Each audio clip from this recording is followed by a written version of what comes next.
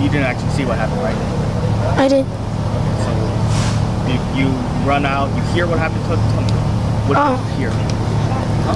Like the guy, I guess the guy, like, he spun out and like he was just racing, and like I guess he just spun out, and then like the guy, like 4 cars got involved and he spun out in the other road, and like it was really crazy.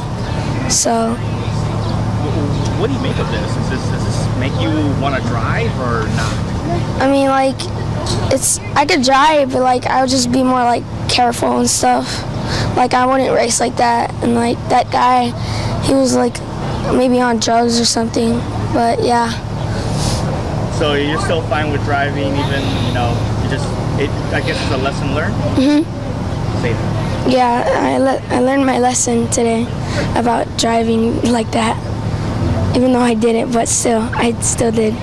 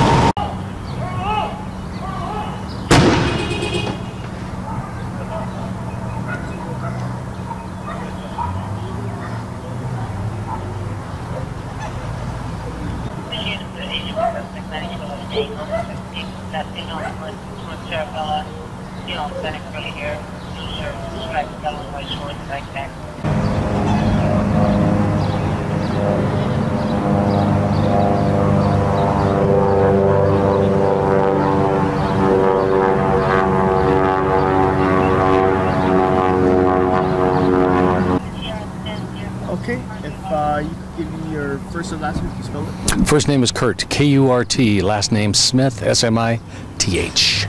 And your title? Sergeant. Walk me through what you know. Basically, we had a vehicle southbound on Arleta Ave lose control at this corner. You can see from the tire marks, looks like he spun around, collided with two vehicles that were going northbound on Arleta, and a couple of parked cars here. I believe there were 5 cars involved, and we're looking into whether or not intoxication plays a part. Injuries at this point are minor, so that's essentially all we have here.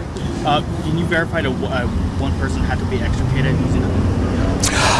I can't. I really don't know. Wouldn't surprise me from the damage of the cars, but nobody was injured bad enough.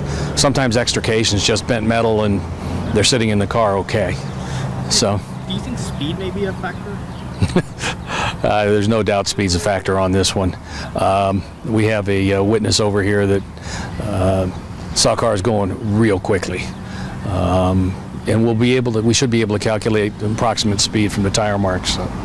Are you looking at if there was another vehicle involved? If you're looking for someone else? On something like this, nobody's dead, yeah, or even seriously injured. So we can only invest so much resources in the investigation. We'll do what we can with what we have here. Whenever somebody is seriously injured or dies, it takes it to a whole new level.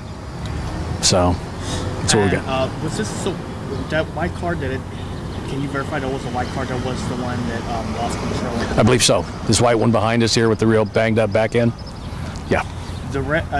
Were you here from the red SUV? No, it was gone by the time I got here. So we don't know if it was we can't verify whether it was a head-on crash before he spun out. By definition, they call it a head-on because the car's coming from the other direction, but it was the side of the car that made contact with him. Okay. And how many people taken to the hospital? To the best of my knowledge, 2. One of with complaint of pain. He's sore and they're just taken to be looked at, and the other one was the driver of the primary vehicle. And again, we're looking to see if there's intoxication involved. Anything else you want to add? No. Advice or anything? Other than people need to slow down. This is purely speed. Well, actually, the last thing I spoke to several people. It's funny because they all don't want to speak on camera. But Yeah. They all have been expressing the issue on this. Have you seen or have you investigated other crashes along here? Along here, I've been working the valley so long that almost every street I go on, I know crashes. This is a big wide street, and that's what we have here in the valley. Lots of the streets go a long way straight, and so speed is an issue in the valley all over. Here would be no different than anywhere else. Okay? All right.